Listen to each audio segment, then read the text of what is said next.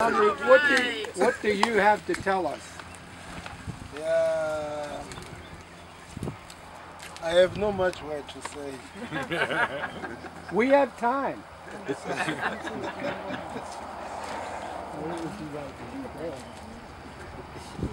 What happened and the way I see when Pastor Yuk told me about the motorcycle, I thought I was looking as a dream. I haven't touched myself. Is this going to happen? Then suddenly he was keeping on telling me, get the quotation, get the quotation. Then I said, this it will make me. Actually, I did not believe on what was saying, but I end up believing afterwards because he was keeping on saying the same thing.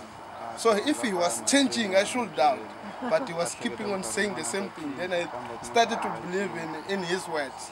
Then I said, this is from God. So that is why there comes the day that they said, here's the man going by the motorcycle.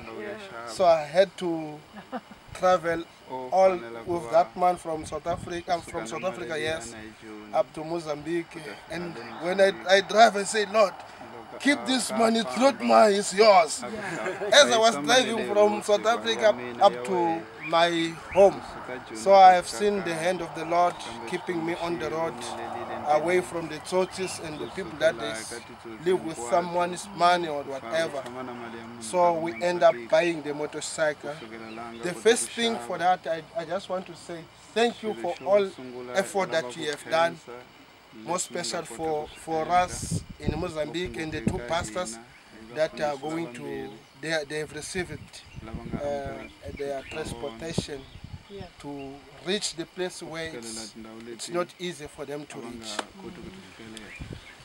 I wish it can be, they can use it as I've used my, because it's almost 4 years now riding, and I have reached several places that I could not reach it as well. Even the place where he's talking about Mabalane, it's about 150 kilometers away from here. I've been there at the prison with that motorcycle, so it helped me a lot. So I wish it can do the same with them. So, well, I'm so excited. That's why I've said I don't have much word to say because I'm so excited. But anyway, I have to share with you before I've been a Christian. Is that, Pastor? I have a long story for me to become a Christian. It was not like I've grown in the church. It's a process for me, for Jesus to pick up me from that area and cleanse me and put me where I am now. So I used to say to the people, the way I am is because of Christ. So my parents could not make me the way I am. And my friends could not make me the way I am. Whoever could not make me the way I am. It's all by Christ. So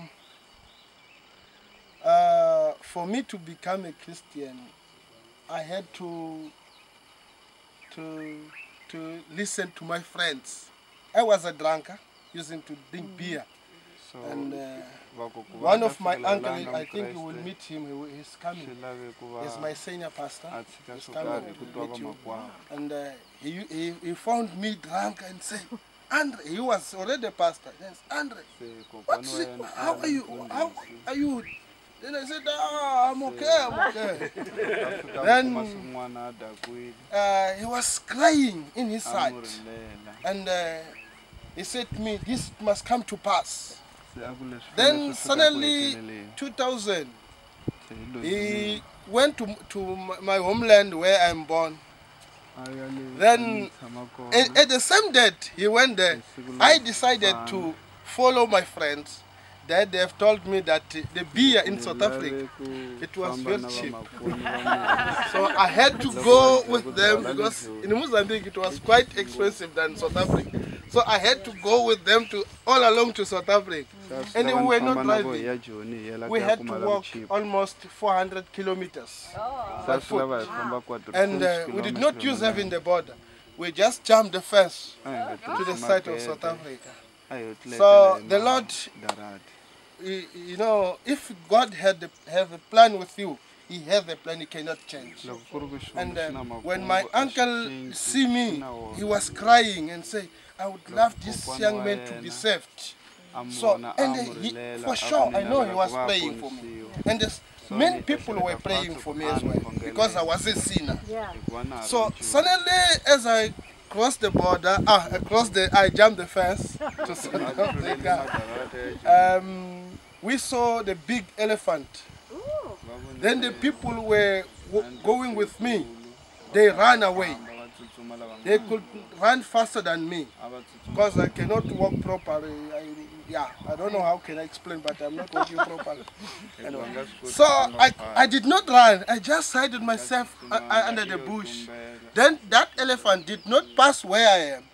I don't know what happened to that elephant. Then I ended up walking in the bush alone. I had no food. It looked like I was fasting. I had a bottle of water on my side walking. Then I did not even walk 1 kilometer. Then I slept in the bush alone. The next day I woke up and walked. Then suddenly I looked myself on the tire road. Then I said, yes, I'm in South Africa already. So I was happy. I was going to drink again the beer. So there came a man, it's a white man from South Africa. I don't know who was him. I don't know if he was a Christian, but the way he did, I think he was a Christian because he picked up me and he left me at the place where there is people. And then he went to South Africa and gets a tracksuit for me and a jacket.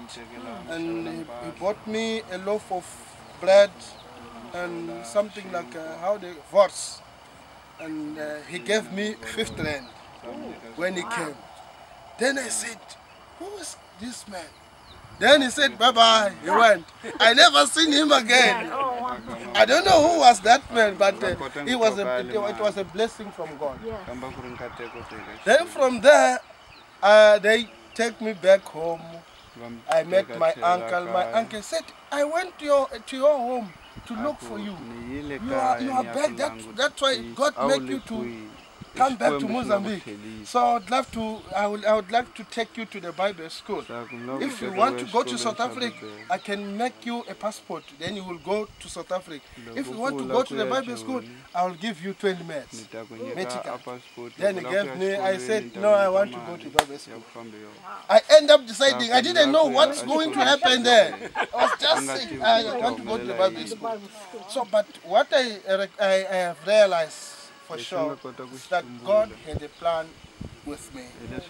So his plan, I didn't know that he had a plan with me. That is why I was drinking and doing things that are not good. But for now, I have realized that God had a plan with me and I have to fulfill in his. So I'm so thankful for meeting you people. Lovely people from far. As he said, my brother, it's because of the blood of Jesus. It's the one that makes unity us and take people from the other side and the people from the other side and make us one. There is no difference I have seen because of the blood of Jesus. So, thank you so much for your prayers and as you are praying for Mozambique. Also thank you for Pastor Yogo. He's the one who is working alongside of us and for all effort that he is doing for Mozambique. Bringing teams and bringing people and coming to me and ask me, what is your vision? Then I share with him. And He makes a way. How can he help me to make that vision, to implement it, or what, to do something on that vision. So I'm so thankful to him as well for that. May the Lord bless you all. In the name of Jesus.